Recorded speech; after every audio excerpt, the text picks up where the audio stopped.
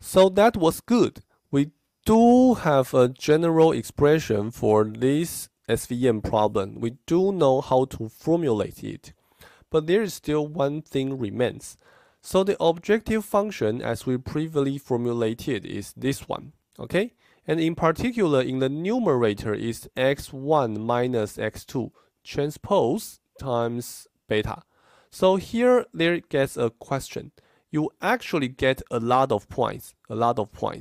And before you do the optimization, you don't know you're separating hyperplanes. So how may we know which 2 points are really the support vectors? Okay, so this is how may we know? Okay, how may we know which 2 points are doing the correct supporting? We have no idea. So we should somehow simplify the objective function or reformulate the objective function, because you cannot leave several unknown things in your objective function. Well, so there may be several different ways, but one perspective is the following. Suppose x1 and x2 are really support vectors. Then we know for x1, we have this. For x1, if you plug in that into your alpha plus beta transpose x, that will be exactly 1. Okay? And for x2, you are going to get -1. So actually for your numerator, once you do this, it's going to be beta transpose x1 minus beta transpose x2. All right? And if you do the subtraction here, you see this value is always 2. So we don't really have that problem. Our objective function becomes this one.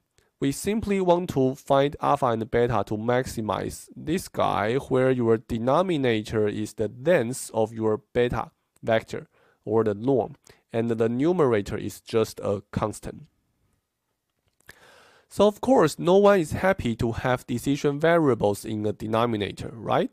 So instead of maximizing this guy, why don't we minimize its inverse, okay? So we're going to minimize the inverse of the original objective function. So now we want to minimize 1/2 times the norm of beta. So now one may really write things in this way. So suppose we want to minimize the norm of this 1/2 of beta. The norm is actually beta 1 square plus beta 2 square plus blah blah blah plus beta n square. Okay, so there should be a square root here if you are talking about the norm. But if we want to minimize this, this is equivalent to minimizing this one, right? We don't really need to worry too much about the square root function. If you minimize the square root, pretty much you minimize the itself, or the other way is also the same. Okay, so why do we just do this? That's just minimize 1/2 of the sum of square of beta k, this one. So now we really get our final version of our SVM problem. If you want to find a good separating program or a separating hyperplane, all you need to do is to solve this problem. Okay, find beta, and the beta exists in the formulation in the objective function, and use your alpha and beta to make sure that all the separation is correct. What's more interesting is that this formulation is nice because this is again a convex program.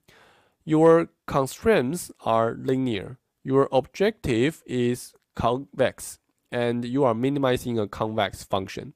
So even though now you have several constraints, but now you may use algorithms to solve these constrained convex programs. Okay, some constrained versions for gradient descent, for example, or more other advanced algorithms.